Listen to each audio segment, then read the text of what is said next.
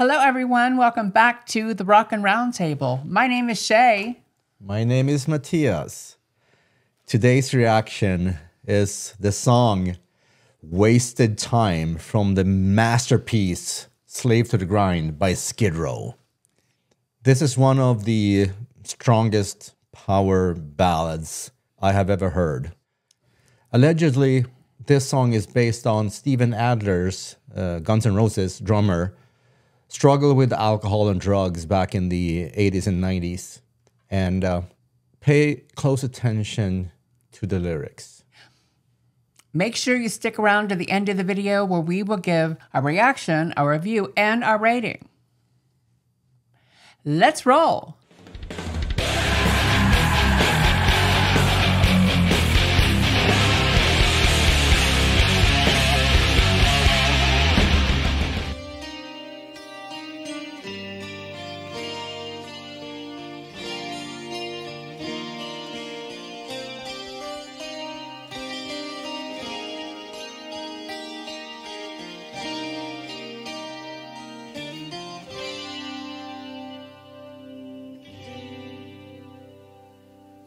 You and I together in our lives, sacred times will never fade.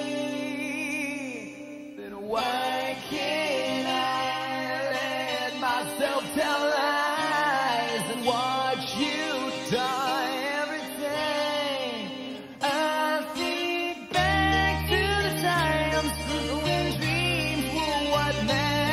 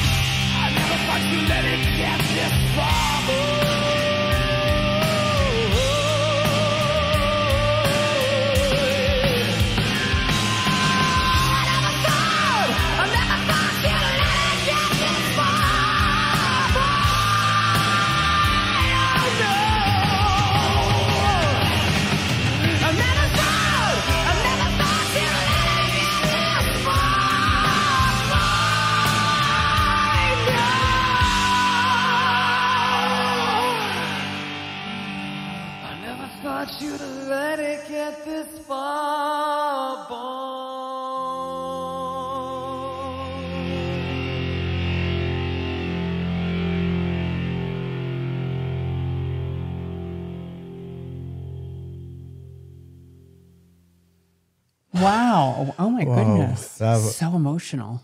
What do you think? It is very emotional. Yeah, It is. yeah. That song is what a performance. And the vocal performance from Sebastian Bach here is just one of the best I ever heard, ever. And that's what I say, folks. Feel something. Yeah. Yeah. I mean, wow. And he made us listeners feel something because you can hear it in his voice and his breath that he makes. Yeah. And that is such a good point because typically, sorry to interrupt you, but the breath, because typically in productions, they kind of cut off the breath. Many times. Yeah, Yes. because you could hear every breath in between when it's before he started singing. Right. And it was perfect to keep it intact Yeah. for this recording. Yeah. Yeah, and the lyrics and I have it's so difficult to talk about this because such a great song, and I remember this back when it came out, and Slave to the Grind is an amazing album. It's one of the best albums that came out of that time or ever. And that was 1991. I remember the first time because the first song, the first album from Skid Row was more. I mean, I know that John Bon Jovi was involved. Wrote some of the songs together with the band, and it was more commercial, if you will. okay. Yeah. And I remember I was so excited about this next album, Slave to the Grind, to come out, and the first single was Monkey Business, and it was so heavy. I'm like, what happened here? And Well, you weren't happy with that? no, well, I was happy, but I was in shock. But like, wow, this is so different than the first album. Yeah, 18 and Life and I Remember You and those songs, which were more radio friendly, if you will, than Monkey Business was. And MTV friendly and everything. And in the introduction, I said power ballad, but maybe I don't know if this is a power ballad. It's just a power anthem. Yeah, I mean, and have they? Okay, has Sebastian and did they perform this live ever, like on a tour? Was it one? Yeah. Yeah? I think they did. Yeah, and also remember, I think that when we saw Skid Row with Eric, Yeah, they sang this one as well. and I can't recall, but okay. Yeah, Oh wow. Okay.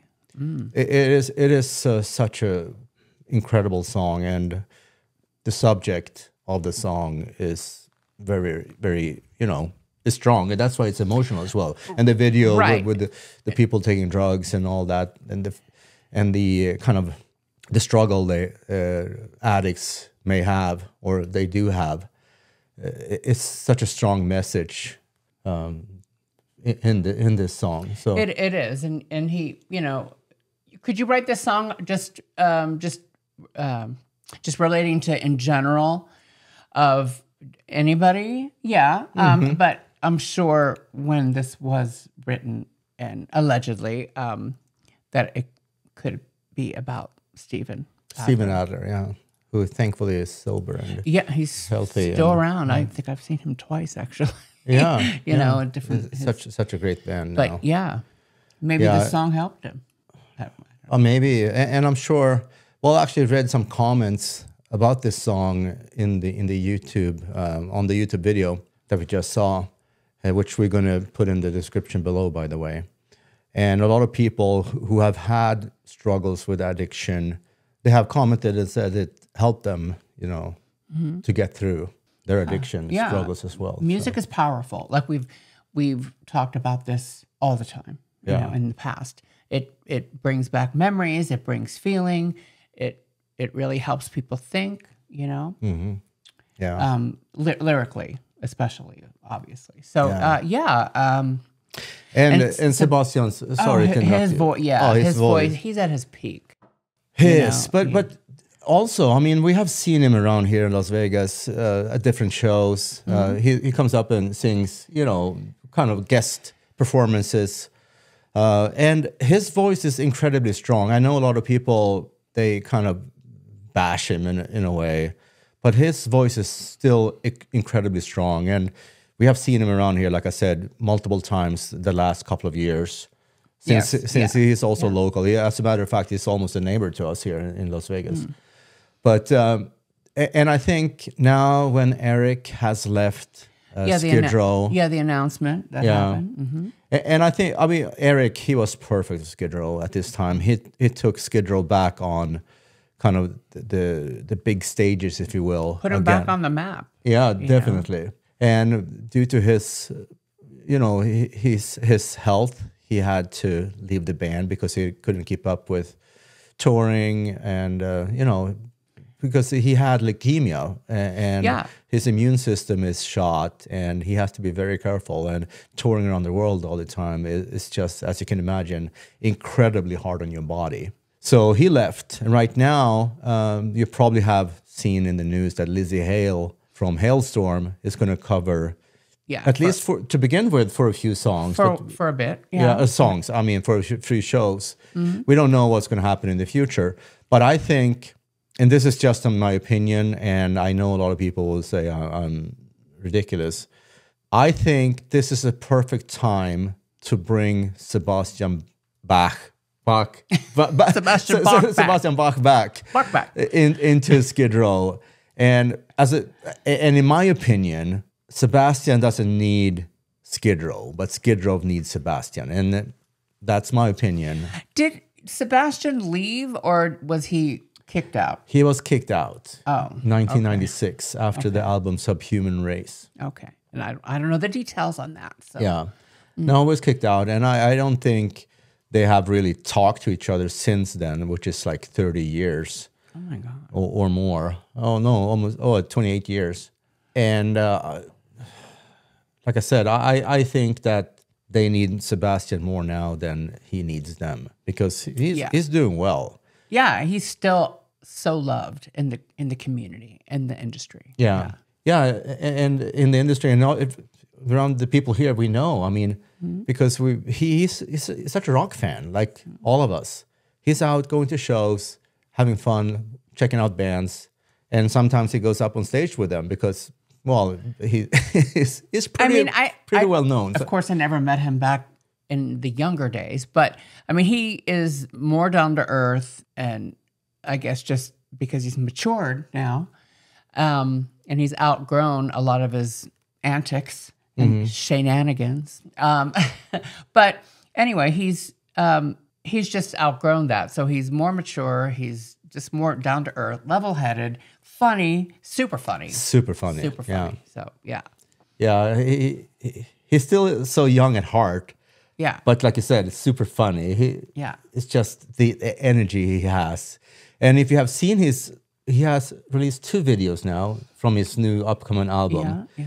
And they are absolutely incredible, both of them. So, yeah.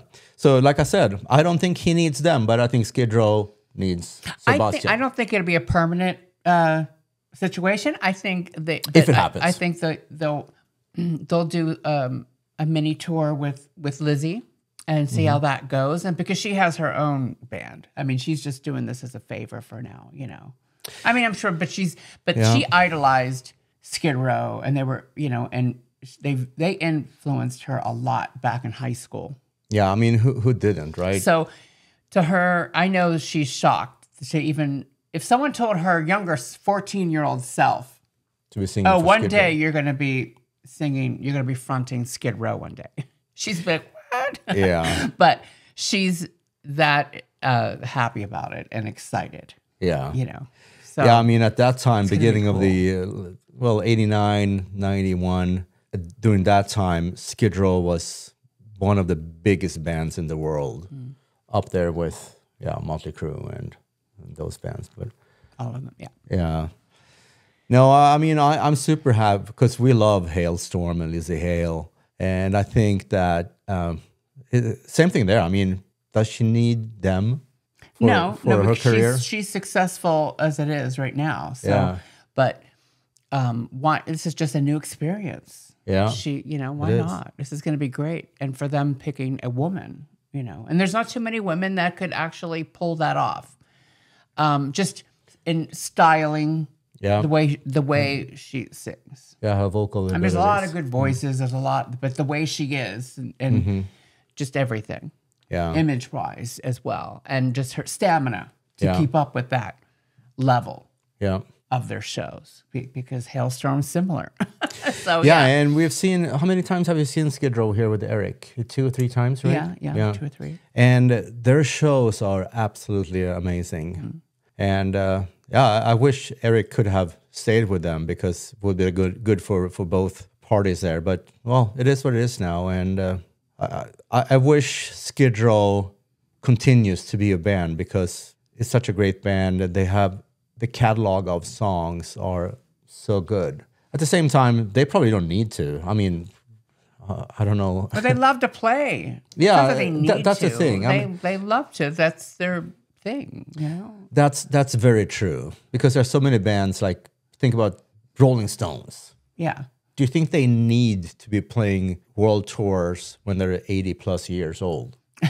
No. Financially. No, it's because they love of music. Yes, yes, exactly. So, I don't know. And I think it's the same with Skid Row, because, I mean, like I said, their songs they have. And the latest album is really good. Yeah, that was the one album with Eric. Yeah. So we'll see. And if they're going to pick up another singer after Lizzie Hale, and if it's not going to be Sebastian Bach, I hope they hire Nils Molin from Dynasty and Amaranth. Yeah, because he needs a third band. Oh, wait.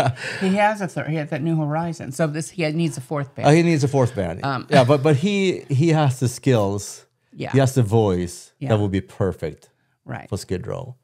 Another Swedish singer. So are you ready to give a rating? I am. And this is going to be incredibly easy for me. This is 10 Marshall Stacks out of 10. Woo! And you? I think I'm going to give it 8 Marshall Stacks out of 10. Oh, it's like a stab in the back.